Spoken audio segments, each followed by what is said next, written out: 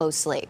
This as Savannah heads into a very busy tourism and wedding season. WJCL's Sharon Johnson spoke with hospitality leaders around the city about how they're responding to the virus.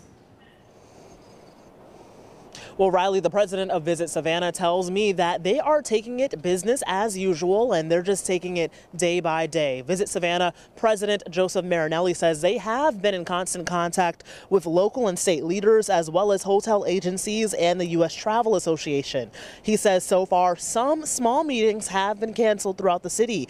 He says these have been corporations that have restricted travel for their employees and have rebooked later in the year. Marinelli says they've also been getting inquiries about hotel cancellation policies for St. Patrick's Day.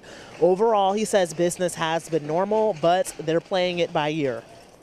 Everybody's just so uncertain right now that it's business as usual until there's a reason not to. This is a busy season with St. Patrick's Day coming up, then the Savannah Music Festival and other activities throughout the spring. So, you know, we all have to make sure that that we're making good, smart, strategic decisions based on the current situation. And I also spoke with Tybee Island Rentals. Employees say they haven't had any cancellations yet for their upcoming season, and they say they're right on track for beach season. Reporting in Savannah, Sharon Johnson, WJCL 22 News.